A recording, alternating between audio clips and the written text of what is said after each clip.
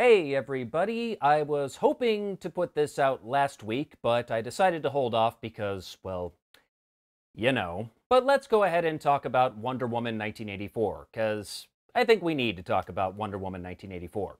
This was written and directed by Patty Jenkins and stars Gal Gadot, Chris Pine, Pedro Pascal, and Kristen Wiig. We first saw Wonder Woman, aka Diana Prince, back in World War I, and now we fast forward to that wonderful decade known as the 80s. Diana is working as a researcher at the Smithsonian, and this is where she meets fellow researcher Barbara Minerva, played by Wiig. They also meet the museum's newest donor, Maxwell Lord, played by Pascal, a man who fancies himself an oil magnate, but in reality, his business is failing badly. The three of them come in contact with something called the Dream Stone, a magical stone from ancient times that can grant wishes, and surprisingly, it works as advertised. Naturally, this could be a huge problem if it ever fell into the wrong hands. It falls into the wrong hands. So it's up to Diana and the bizarrely resurrected Steve Trevor to put things right. I was looking forward to this movie as I really liked the first Wonder Woman, although I wasn't too crazy about the ending, which Patty Jenkins revealed in an interview was not her original ending. The studio made her put that in. And I totally believe her, because it does not fit what the rest of the movie was building up to at all. But otherwise, it was fine. Still, I think the best DC movie to date. And after watching this movie the first time, I kinda had some mixed feelings. Wasn't really sure what to say about it. So I did something that I normally would not have the luxury to do. Since it's on HBO Max, I just went back and watched it again. And after the second viewing, I think the word that best describes my reaction to this movie is underwhelmed. There are some parts that are really well done, there are some parts that are not so well done, and there are some parts that are just yeesh.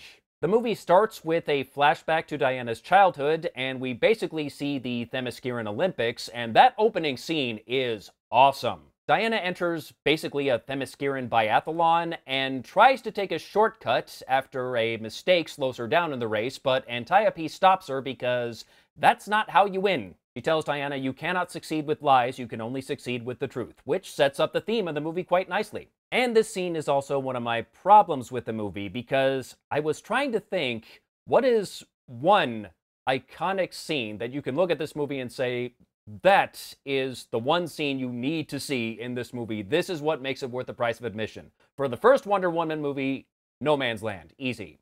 For the second Wonder Woman movie, I would have to say it is the Themysciran Olympics. And the problem there is, that is the opening scene. This movie shoots its load right off the bat, and it's all downhill from there. And immediately afterward, we see, in 1984, Wonder Woman foiling a jewelry store robbery in a shopping mall. And it wasn't that great of an action sequence, honestly. It wasn't bad, it just wasn't as good as it could have been. I'm pretty sure half of it was just Diana lassoing one of the robbers and pulling him into a guardrail up on the upper levels of the mall while she swings over to the next side of the mall. She does that more than once in this fight. Like, you can't have run out of ideas already. Come on. Oddly enough, Maxwell Lord's catchphrase in this movie is, "Life is good, but it can be better." And that's how I feel about several parts of this movie, including that opening action sequence. And then we're introduced to Barbara, who is the ultimate nerd and social outcast, and basically everyone shits on her except for Diana, which really doesn't tell me anything about Barbara. It really just tells me everyone in the Smithsonian, except Diana, is an asshole. And they both encounter the Dreamstone and make their wishes, not expecting them to come true, but, well, Barbara wishes to be more like Diana, beautiful, popular, strong, and whatnot, and Diana wishes for Steve Trevor to come back. Because apparently in the 70-ish years since Steve Trevor's death, she has never been in love with anyone else. She is still clinging on to his memory, and no. No, I'm sorry, I do not buy that for 1 second. Not at all. There is even a moment in this movie where Diana, faced with the prospect of losing Steve, says, "I will never love again," and fuck off, no. I do not buy that. I don't. And Steve does indeed come back to life, although his soul basically possesses some other dude's body, which is certainly a choice. Not the choice I would have made, especially since it really doesn't amount to anything except a punchline. Like, there was nothing stopping them from just resurrecting him body and soul. I don't know why they had to go this route, especially since it leads to some consent issues. There is a scene shortly after Steve Trevor comes back where Diana and not Steve's body are waking up the next morning in bed together, and it's heavily implied they had sex, and ooh, that raises some consent issues right there. That's not good. If I can compare your movie to Stephenie Meyer's The Host, you done goofed. Now, the other stuff they did with Steve, I did mostly like. I love how he is fascinated by everything in the 1980s, even the most mundane things like Pop-Tarts. I like the montage of him trying on different 80s clothes, which serves to remind us all that the 80s were the decade when we all dressed like dorks. And of course, he ends up wearing a members-only jacket. I thought that was a nice touch. And after getting wowed by Pop-Tarts and 80s fashion and escalators in the subway, Diana takes him to the Air and Space Museum, and I'm pretty sure he came twice.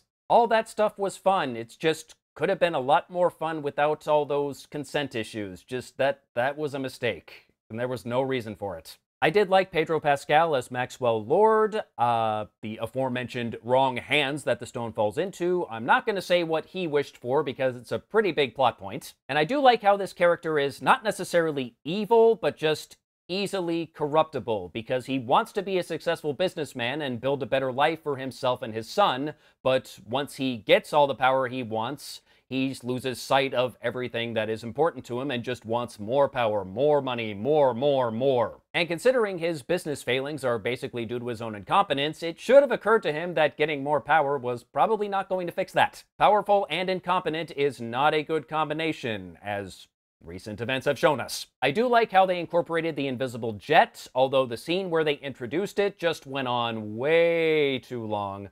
Likewise for the scene where Wonder Woman learns how to fly. It just, okay, we've got this. This all looks very pretty. I love the visual effects here, but can we move on and get back to the plot, please? This is one of the problems with this movie. It did not need to be 2.5 freaking hours long. There was a lot you could have cut there. The movie also has some problems with how they portray Middle Easterners. I know the movie takes place in 1984, but they did not need to take their depictions of Middle Easterners back to 1984. Oh, that was, oh no, bad movie.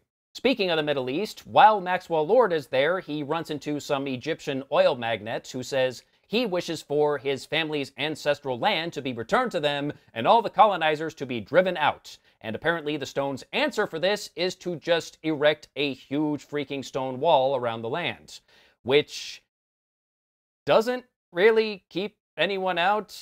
I mean, helicopters are still a thing. They can just fly right over the wall. Like, they refer to it as kind of a monkey's paw, where you have to be very careful what you wish for because your wish might not come true in the way you expect. But I don't think it's a monkey's paw, really. I think the problem is the stone is just stupid. Oh, and I should also probably talk about that scene where Wonder Woman saves some Arab kids playing soccer from getting blown up by a missile, which is a scene that reflects real-world events, and I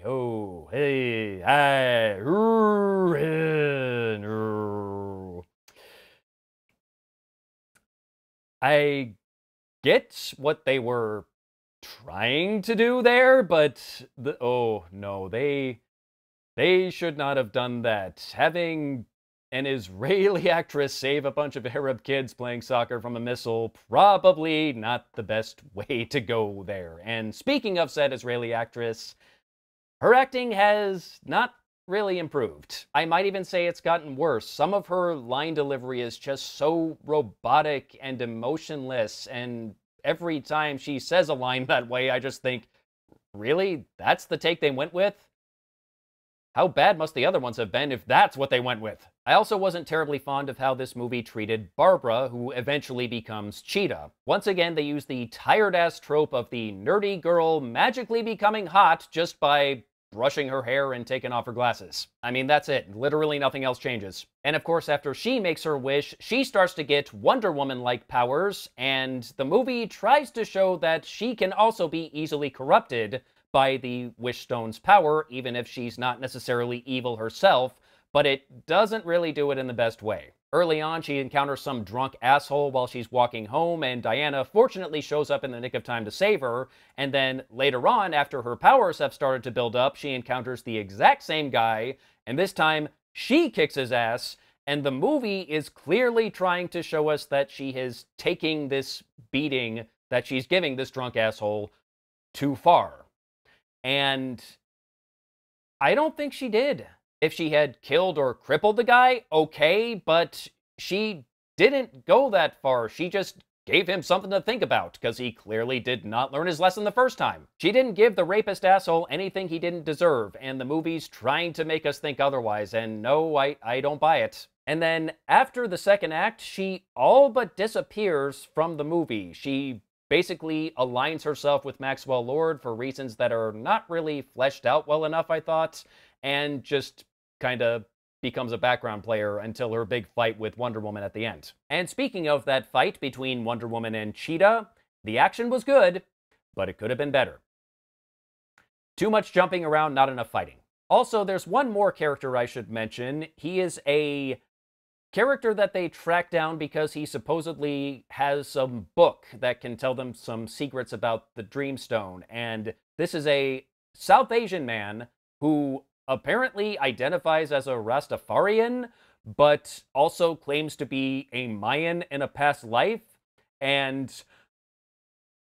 I need to see a flowchart that shows exactly how they came up with this character, because for the life of me, I cannot figure out what the hell they were trying to do here. He only shows up for one brief scene and then he's gone, but man, that character left an impact on me, and not in a good way. I need to know exactly how the filmmakers thought this made sense, because what? I will say the ending to this movie was much more satisfying than the ending to the first movie, because it actually fit what the movie was building to. Imagine that. It made sense, it was satisfying, and they didn't need to throw in a random-ass fight with the Greek god. My only real problem was, again, Barbara just kinda got chucked aside. One more thing I'd like to comment on before wrapping this up, the soundtrack. Not enough 80s music, not enough Wonder Woman theme. So my final verdict for this movie is, it's fine, but it was just fine, and I was really hoping it would be so much more. I wanted it to be so much more. There was some good stuff going on. Steve fawning over the future of 1984, Maxwell Lord, the friendship between Diana and Barbara, but it also had some plot threads that didn't really go anywhere, the Middle East issues, the pacing issues, Gadot's performance. It could have been much better, but the screenplay really needed another set of eyes. Even if you are in a place where you can safely see this movie in a theater, I don't know if it's worth a ticket price, even as a matinee. I don't think it's worth subscribing to HBO Max purely for this movie. I would say just wait for rental. And that is not the verdict I expected to give this movie, but here we are. And that's all I have to say about Wonder Woman 1984. Till next time, take care.